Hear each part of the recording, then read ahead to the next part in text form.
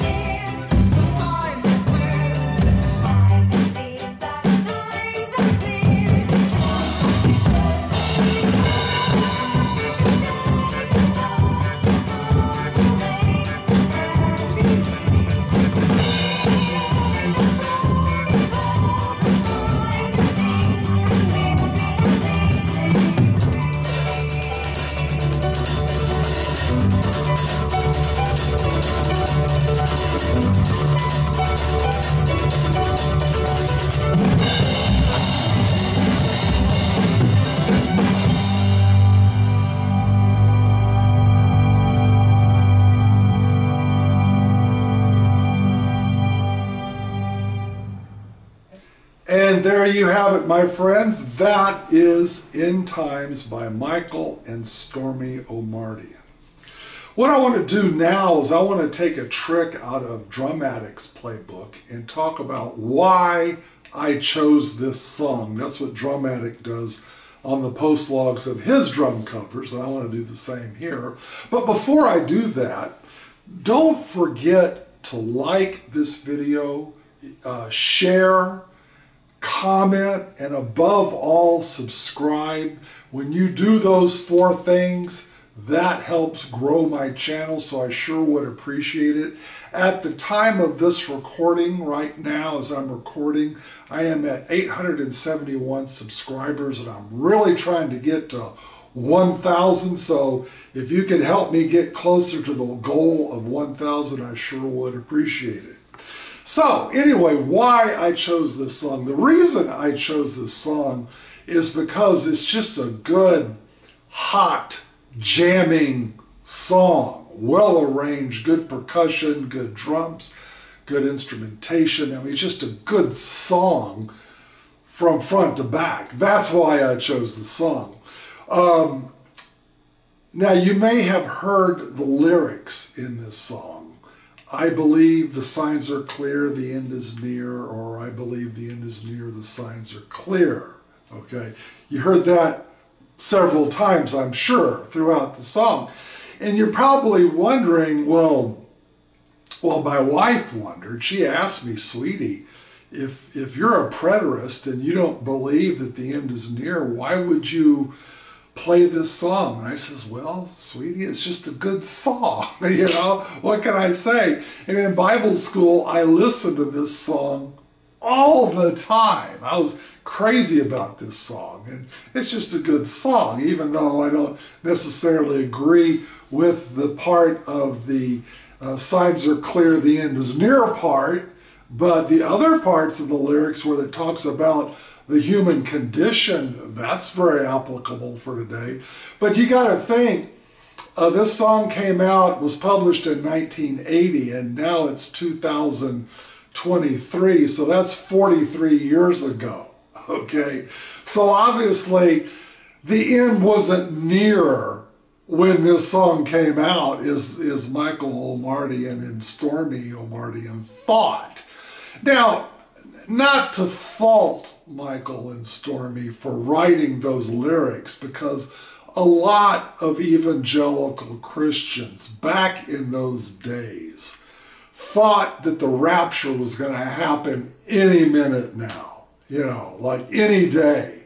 I mean, I remember evangelical Christians not setting up 401ks and IRA accounts because they thought the Lord was going to come back. They thought that would be a waste of time and money to do that. I mean, that's how crazy it was back then. Now, you still have a lot of evangelicals today that believe that the Lord could come back anytime now, coming back soon, you know, but it was really hyper crazy back in those days. But I would like, if I could, I would like to ask Michael and Stormie Omartian, now that 43 years have transpired from the time that song came out, what are their feelings and thoughts on it now, looking in retrospect? I would be interested to see what their perspective was. But yeah, in fact, there's quite a number of CCM songs, by the way, that talked about